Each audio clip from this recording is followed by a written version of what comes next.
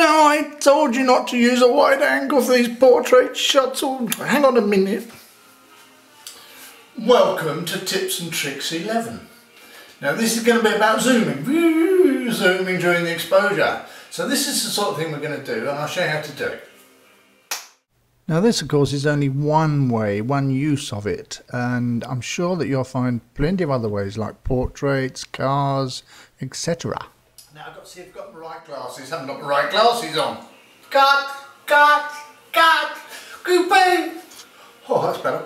Now the important thing when you're doing this is to get the subject you want more or less in focus right in the middle and looking at it from dead centre. And then when you pull out, it stays sharp or near enough.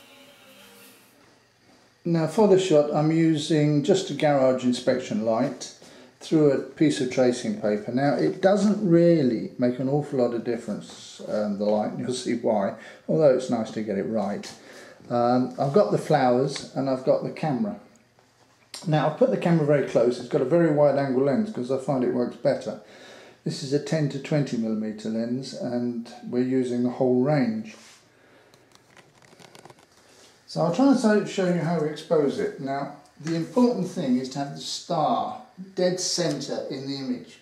So if I take my glasses off, oops, press the button by accident. We then focus, we zoom out totally, and that's the focus. We zoom out totally by using that. We start to expose and we zoom in that direction. And then we zoom in the other direction. Now depending how long you leave it before zooming changes the effect a lot. So we'll do that straight away. Now this one, and then I zoom quicker.